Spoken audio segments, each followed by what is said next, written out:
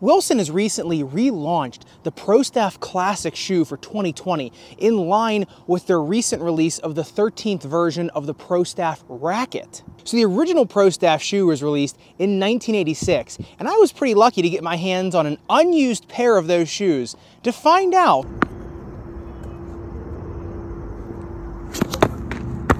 just how much has Wilson learned in 34 years. Hey everybody, it's Zach. If you're new to the channel, every week I test out new shoes on court and in the workshop from a perspective of a former tennis pro and current foot doctor. So if you want to stay up to date on the latest tennis tech, make sure to subscribe and hit the bell, that way you don't miss a thing. Now the 2020 Pro Staff Classic shoe looks strikingly like its 1986 counterpart, but with some modern updates. What is very reminiscent of the 1986 shoes is the uppers. Both of these shoes have the same bulky white uppers and terry cloth ankle collar.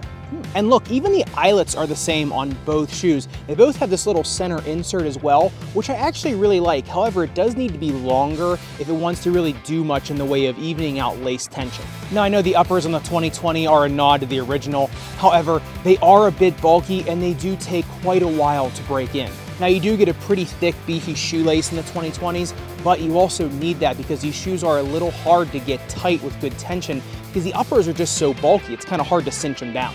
Now, the converse side to that is these shoes are extremely stable. They have multi-layered foxing and a pretty high heel counter as well as ankle collar. So when going side to side, these really do stay really rock steady. And if you're a chronic ankle sprainer, something like this would be pretty good for you. Now the uppers are where the similarities of these shoes kind of stop.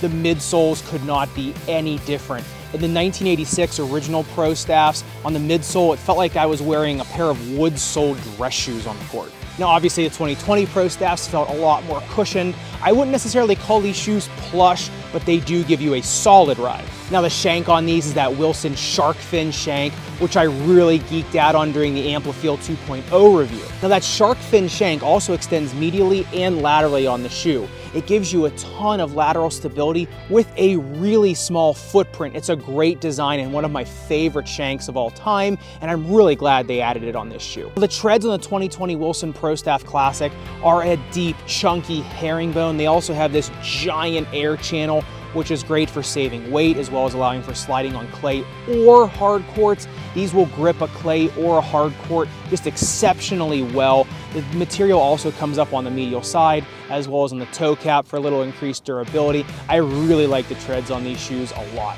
Now that's quite a bit different from the 1986 Octopus Sucker configuration on that outsole. And how about the nod to the Indy 500? Now the Wilson Pro Staff Classics are a true medium fit shoe, which means the length is true and the width is actually medium. They're not narrow by any means. A lot of times online when you see medium, they mean narrow. They're not. Now I have a 2E foot and I went up 1/2 size and the width was fine for me. I think if you have a wider foot than that, you'll probably want to go with a different shoe because the uppers are so stiff. I'm still breaking them in. The width is fine, but the uppers in general are still really stiff for me. So I think if you go up one whole size, it just might be too much material in the shoe to make the shoe worth it to buy. So up to a slightly wide foot, go up 1/2 size and you'll still be fine. Wider than that, find a wider shoe. Now, playing on court in the Wilson Pro Staff Classics was quite interesting. They only weigh 13.88 ounces, but they didn't feel as quick as some other stability-focused shoes like the Asics Court FF2 or the Adidas Sole Court Boost. And I really think that has to do with just how clunky the uppers are. I came in at 15.31 seconds on the suicide test, and these days if I come in above 15 seconds on the suicide test, that usually means the shoe is either not stable, not responsive, or a little bit uncomfortable for me to do the testing because it hasn't broken in. There's really no getting around it with these shoes. The uppers are just really stiff. They're thick, they're really stable, but they are stiff. So when doing the suicide test, it is actually pretty hard to sometimes make those turns because those upper materials are kind of digging into the top of my foot. And as you can see with the infrared test, even indoors with a court temperature of 73 degrees, these shoes rose 26 degrees Fahrenheit after only 30 minutes of play.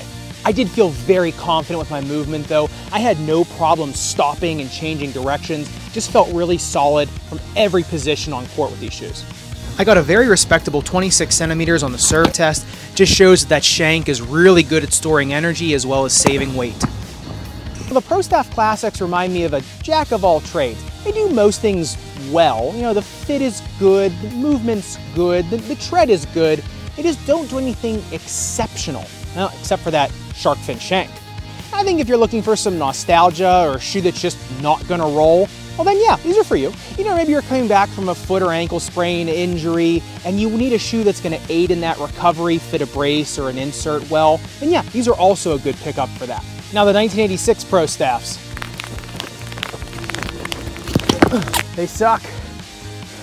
They really suck. Maybe you keep these on the trophy shelf. But all kidding aside, the 86 Pro Staffs are a classic for a reason.